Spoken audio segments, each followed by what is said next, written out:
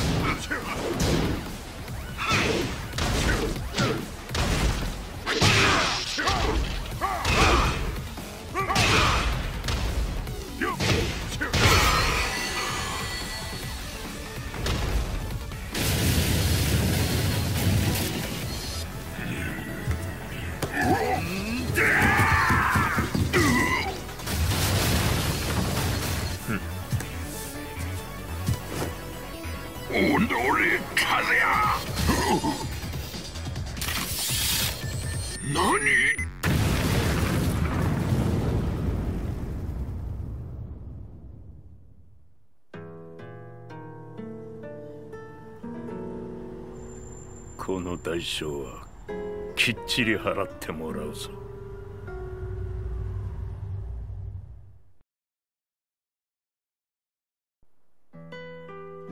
It all started with an explosion in the heart of the Mishima estate. At the time, the media reported it as an unfortunate accident. But when strange truths began to come to the light, things didn't appear quite so clear-cut. After the explosion came the deaths of a number of G Corporation's executives. The newspapers put it down to a coincidence, a series of tragic occurrences. But the truth was far more sinister.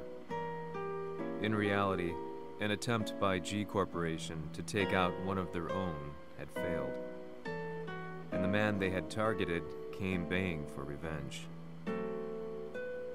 The missed target's name was Kazuya Mishima. After disposing of the guilty parties without so much as dirtying his hands, Mishima began to manipulate G Corporation from the shadows.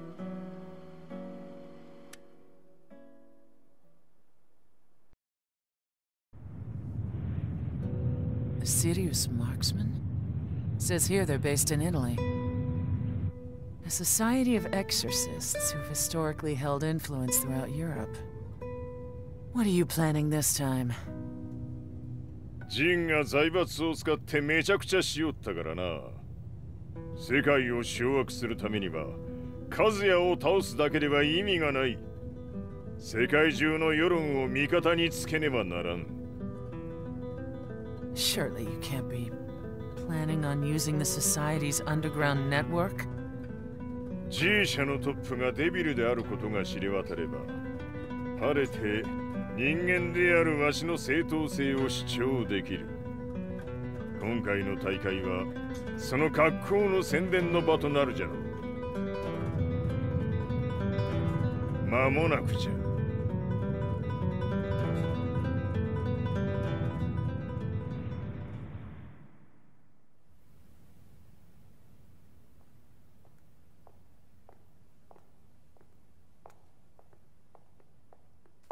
Raiding their HQ for not returning your calls? You're quite the negotiator.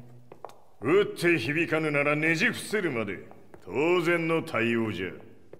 If you say so.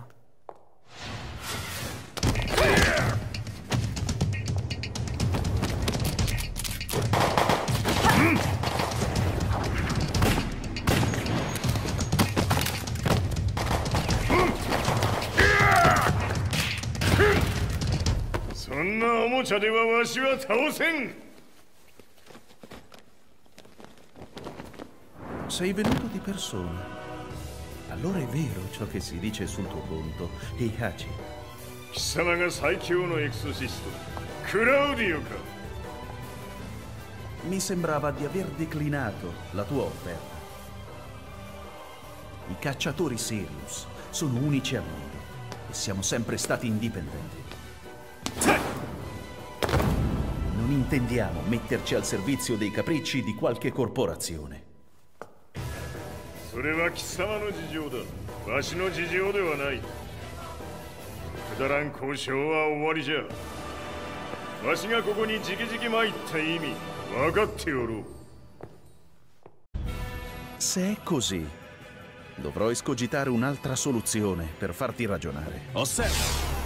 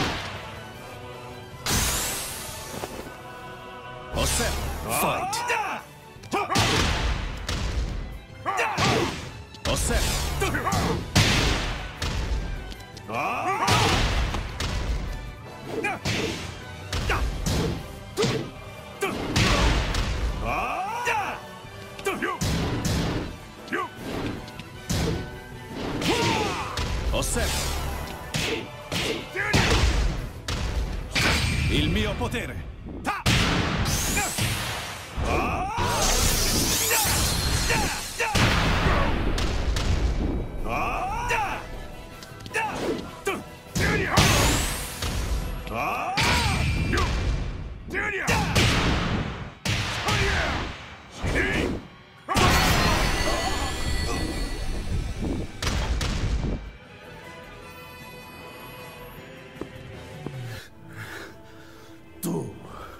Tu sei un umano con la forza di un demone.